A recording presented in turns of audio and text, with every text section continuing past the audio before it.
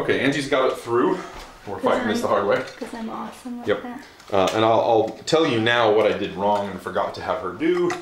Is if you look at the layout diagram, it shows what wires go under board, and it shows the connection from the input jack goes under the board and the connection from the volume pot goes under the board, and I should have looked at that before I dropped the board in. So, but she was able to get it underneath. As soon as we get that one soldered in, then we'll kind of adjust this wire on the other side and clip it and clean it up. So she's just trying to get it into pin 6 so she can solder it there, and then we'll bring it back. And again, anytime you do a run of a wire near a lot of components that you can't control, shielded wire is your best option, because any noise that leaks into that shielding will go back to ground and away from the signal path.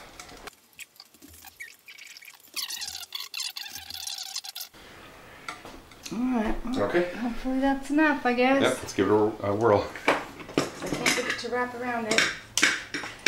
You can barely touch it, and we'll just stick them in there.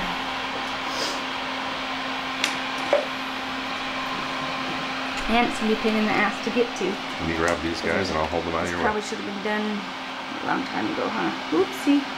Yeah, this would have been done normally without the turret board in the way. This is also why sometimes maintaining an amplifier like this can be a little bit of a pain in the butt. It's just trying to get into tight spaces with all these components there that you don't want to remove or move.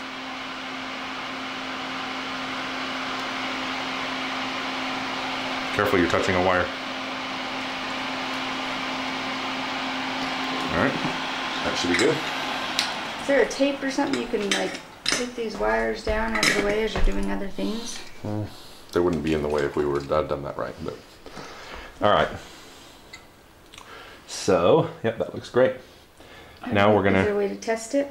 Yes, we can get the continuity tester. Well, actually we can't until we strip this back, because we can't touch the other end. But so now what we're gonna want to do is get our what we think is going to be our needed length, and cut a little away from that, and give us a little bit of flexibility and movement. Where's your snips?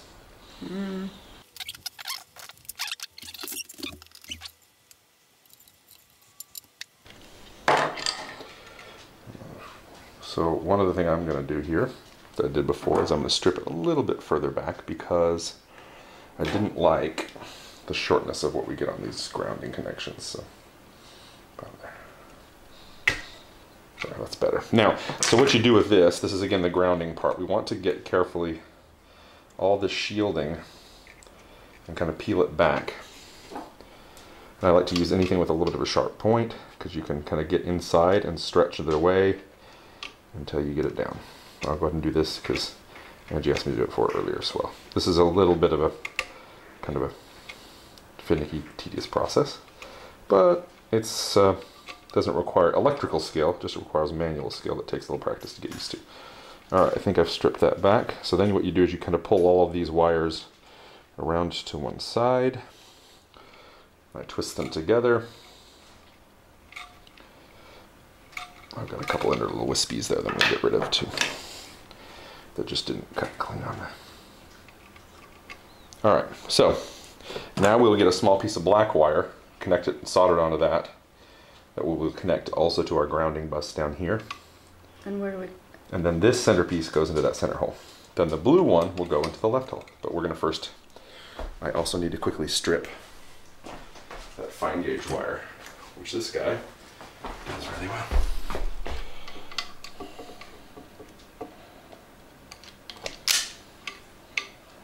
Bingo. So now what we want to do is I want to solder on that wire, and then when we're done, we're going to fold this back and put another piece of shrink wrap over that before we connect it in. So let's first get that little bit of black wire. Now I actually bought some of the small black wire.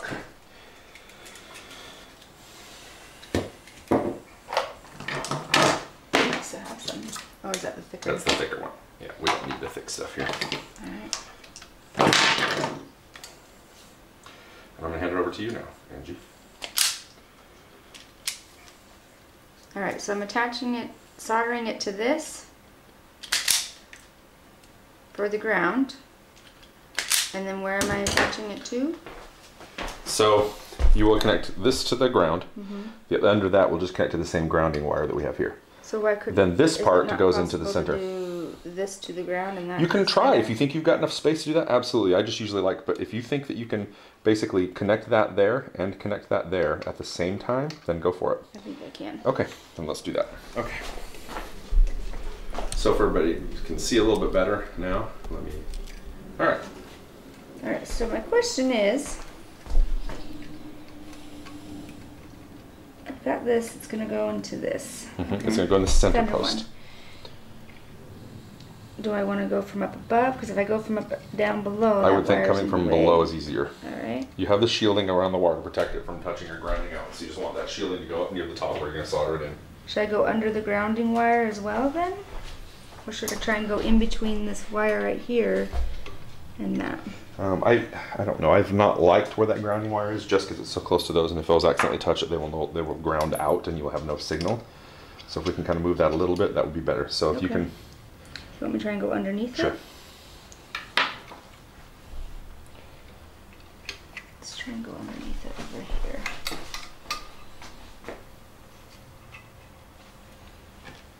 Where are those? Alright.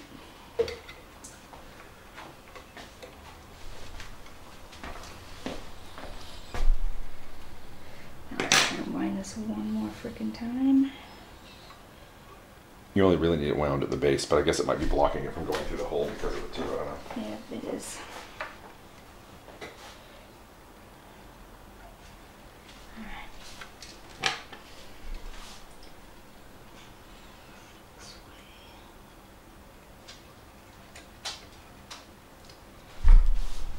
Alright, I might be in the way for a second and I apologize, but. Right, yes, you can snip off some of those extra wires that are out the side. Just once, you just want to get a few of them bent over, solder them in, and then you don't want any of the extras touching down, or those will ground out the signal to the chassis. So we just solder it first, and then look around and visually clean it up and snip any of the wires that are hanging loose afterwards. You technically only need a single wire, single strand, but the more strands you have, the better chance it is of longer term stability. Shit's just falling apart. You could have just folded over and been done. I'm not sure what you're doing now. All you have to do is solder it now. It's through the hole. Okay. I was just trying to get them back together a little bit, that's all. But once you solder it, you can snip. You're going to snip off 90% of that anyway. Okay.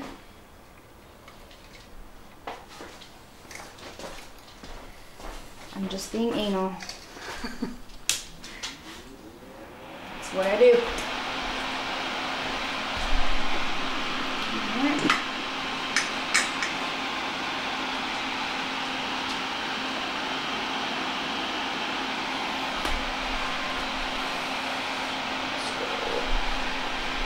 Try not to put your hand right there because you're right in front of the camera. Try to come to the side if you can. I just want people to see what you're doing. Do I feel this hole? Say that again. Is that right if I feel this hole? Yes, you want to fill the hole, and then just leave it. Don't leave it too long because it can also damage this capacitor or the potentiometer if it gets too heated too long. All right, so we can let that cool, and let's go ahead and strip this wire and get it ready to. Well, I need to do ground still. Yeah, I don't want to jiggle that around until it's cool. That's why I was saying do this first. So you can get this over and under and bring it up to where you want it to, let you think it there, and then stip a little past and strip it, and then bring it up from the bottom as well. It goes in that outside edge for the blue wire. Alright. I just like to try and run the wire itself down low somewhere and then bring it up at the last instant up to the actual pot.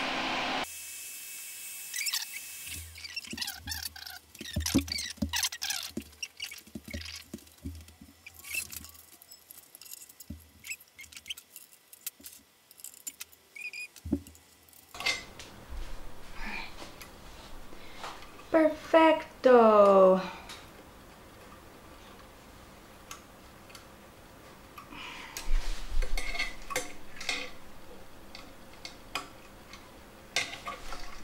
My apologies if I'm in front of the camera again, but we want this to be a thing.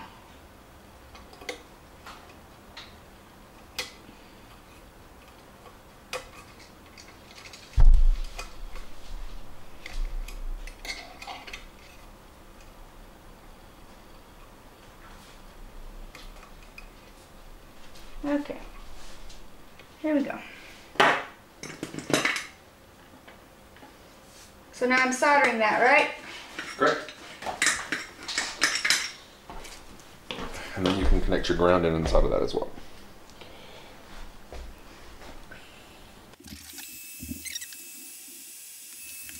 Alright, how's that look? Looks great. So now we can snip both of those off the ends that we don't need anymore, and you can get your ground connected. We're going to also need to get this guy connected to the grounding bus as well. It's alright, I'll get that. You go ahead and get your next stuff, if I can find it. Yeah. Probably vacuum all this out when we're done, too. There's one on the floor somewhere. Okay, so now get your ground wound up, and I think we could also, in theory, run this ground to the same location over there. That's the ground from the main preamp side. Okay. So,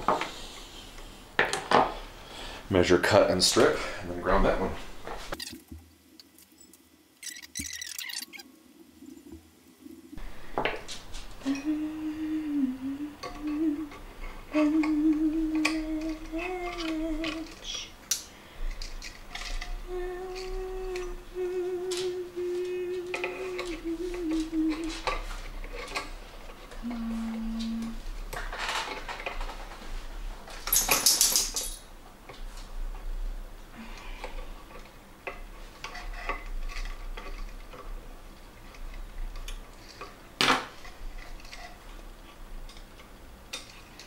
Should I connect them in the same spot, or should I ground this somewhere else?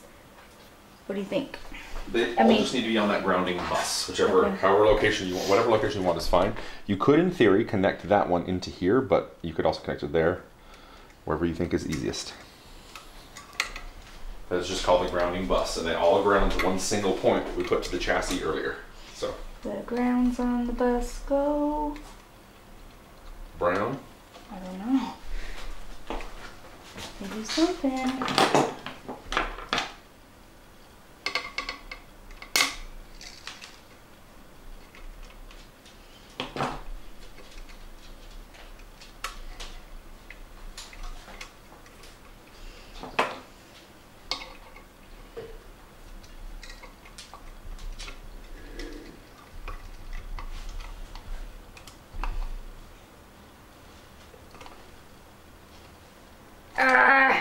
You want to strip this for me? That'd be great.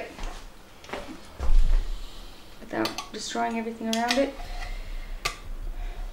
You already had it 99% done. C'est la vie, c'est la vie. C'est la vie, c'est la guerre. C'est la pomme de terre. Alright.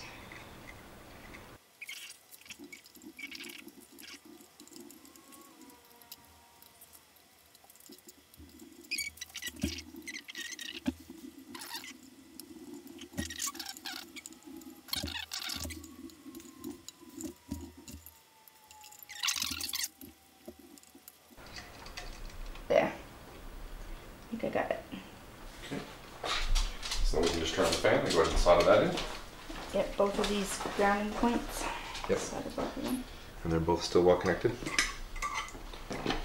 So this is, to me, honestly, one of the hardest parts of putting amps together is not understanding the component layout or putting the components on. It's all these little, trying to make little connections after the fact.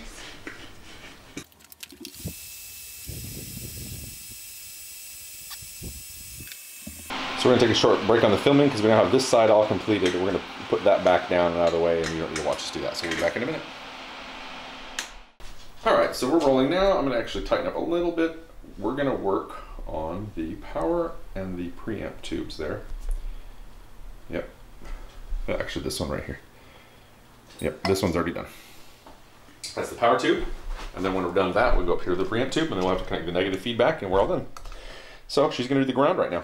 And the ground goes between pins 1 and 8 on the schematic. If you look on the layout, or not the schematic, well, that too, but on the layout in the top right corner, you'll see a black wire between 1 and 8, and then from 8 down to that point, we're connecting in now.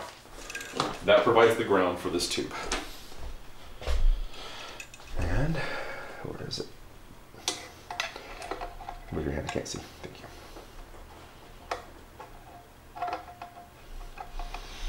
Is that enough to get through both of them? I don't know, we'll see. Okay. I will let you know.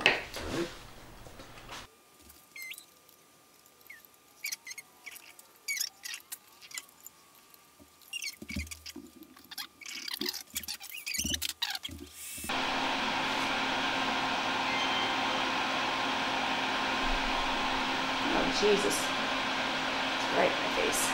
Okay.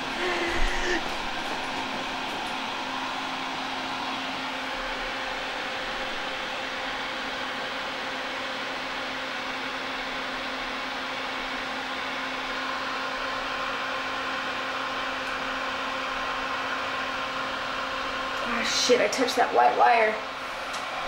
Did I burn it? I can't see. You got that in my face. It's black. It's okay. It looks like it's partially melted through, but that's in a location that it's not going to touch anything else. God damn it. Yes, soldering does take time to learn how to avoid stuff. I've burned many of wires on my amps. Luckily, none of them in a way that was a problem, but.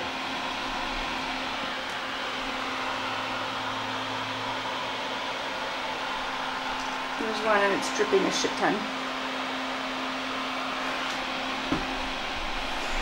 Sorry, I'm going to be in the camera again. I just have to do it this way to be able to see better.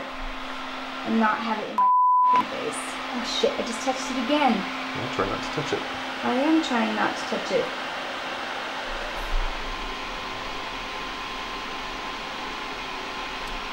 Alright, that's a bit better view. Sorry about that, guys.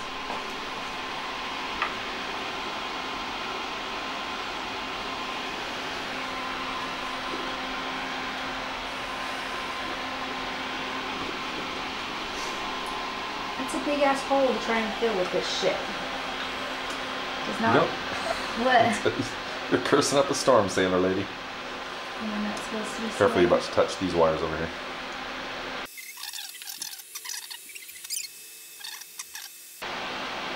Oh, my perfectly There you go, good looking you got it. amp. Beyond the white wire.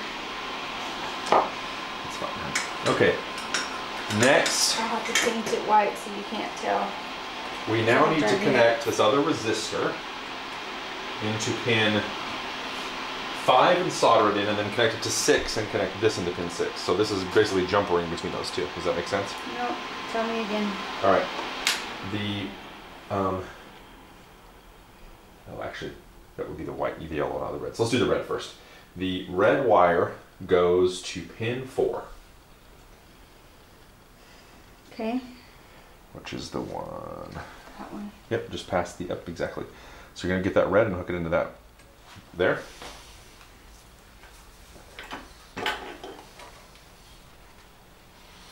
Solder that in, and we'll repeat the process.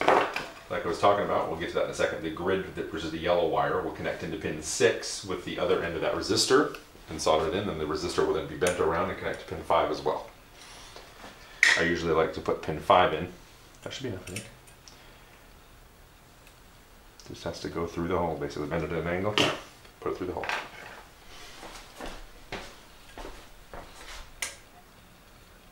I'm going to try and come at a slightly different angle because you're blocking that completely.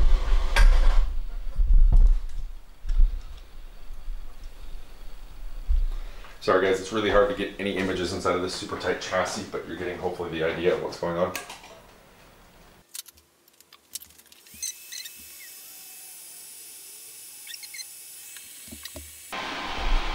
Alright, so as I mentioned, this yellow wire will come over and connect into pin 5 and then jumper over with that resistor to pin 6. So like I was mentioning, I usually like to first put the resistor into both holes, solder it into the one. So there's your, we'll double check the resistance on that. I'll grab that. Let me grab my meter. That should be a 1.5K resistor. So we'll double check it.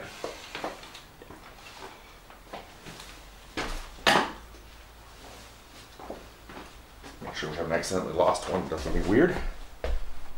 Yep, 1.48K, perfect, okay. Set that aside. All right, so it's between, if you look over here, you can see it's between pins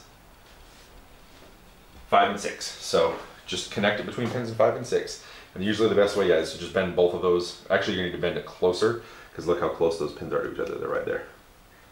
So you have to jumper it to just kind of go into here and here. How far do I want it away from it? It just so that's not physically you don't want the resistor itself physically touching the metal, because it would transfer the heat of the soldering in the resistor easier and therefore potentially damage the resistor. So.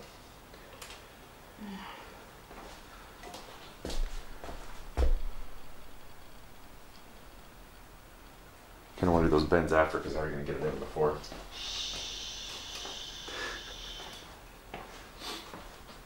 So solder in pin 5, but don't solder in pin 4 until you can get your yellow one in there. So there's a wire right there that I'm going to have to be very careful to not burn. Yeah, even and if we more. need to, we can kind of pop it out temporarily. Like so. Oh, that's going to knock your thing. Just out of the way a little bit more like that. Okay. Alright, so my soldering, which one am I soldering this in? Just the right side? The 6th one, you just solder that into the 6th one first, and then we'll get a wire into the 5th side, the 5th pin. Nope, sorry, I said that backwards. You want to solder it into the 5th pin, which is the lower one down here first. If you need to also, we can splay these up a little bit away from that so they're not so close. Like so? Yep, so go ahead and do that left one. Alright.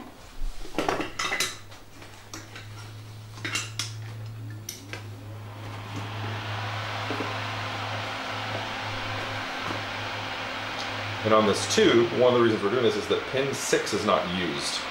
So if she connects this into pin 5, which is the one that is the grid input, we have a 1.5K what's called grid resistor that is between those two, and that pin just acts as a jumper point, or like a connection.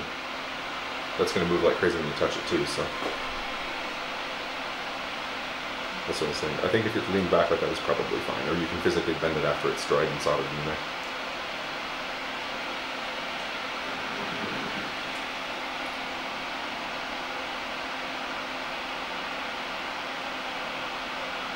Just kind of let it be once it stops, and then, oops, I'll fill in the hole. I know. Those holes are big, I know.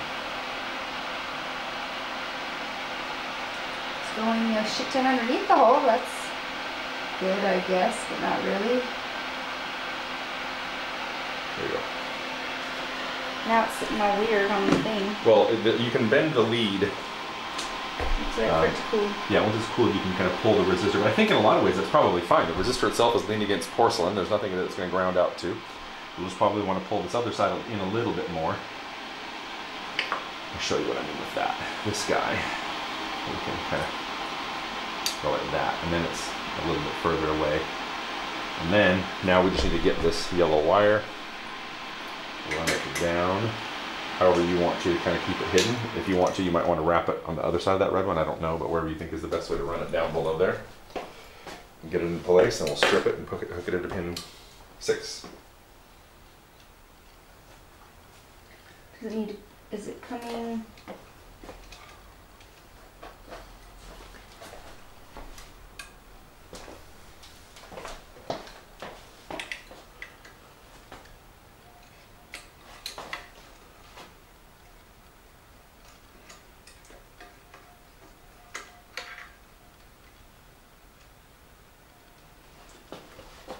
So you can just kind of pull it straight up and then down in, or up from underneath almost. Over around, I think.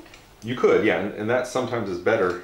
Well, it's the only thing you want to avoid is these heaters, so I'd say no actually. Okay. Because you have to come by the heater. So I'd say come straight up through here, and then from the bottom up.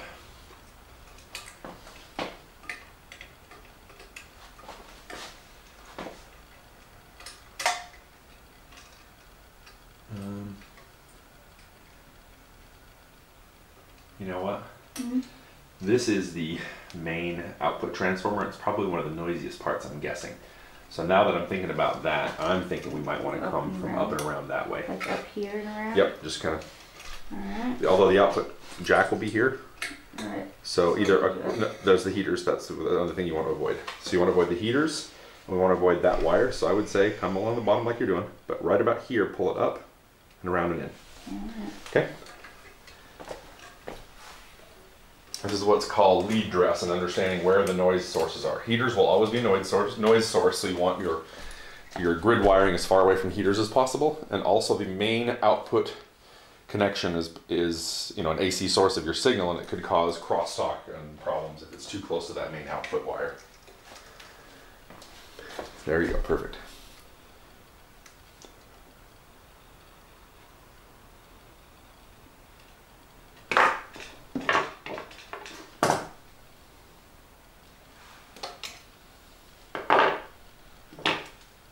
Second one? Yep, no, that's the first one, I think. Perfect, it can be super short on this end, it just needs to go in that hole. There you go.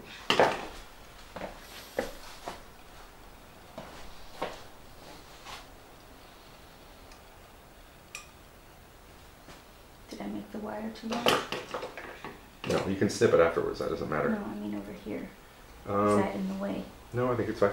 I think it's okay. Shorter for You can effectively, you'll be able to push this down more once it's soldered in place. You can kind of do what's called, what I would qualify as cleanup after you're done and it's connected. Square things off, make the angles more sharp and clean.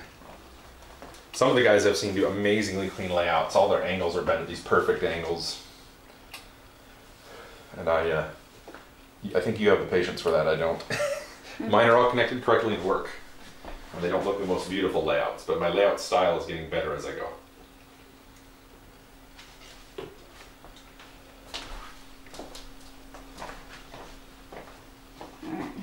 I'll go ahead and solder that in, and then we can snip leads and stuff. Both of these, right? And I would say this one's going. That sheet? What's that? Is that sheathing in the way? No. Not that I can tell. I'll blow it like this, and you can solder it. Okay. The sheeting will melt a little bit. Oh, this is... The resistor doesn't have a good physical connection there. There we go. It's better. I'll just hold this for you. Hold it here. It's better. It's funky now. What happened? I was trying to tighten it because it was loose and wobbling. It wasn't connecting with the actual tab. Alright. That's more important than it looking nice. Can't we do both? You can. Alright.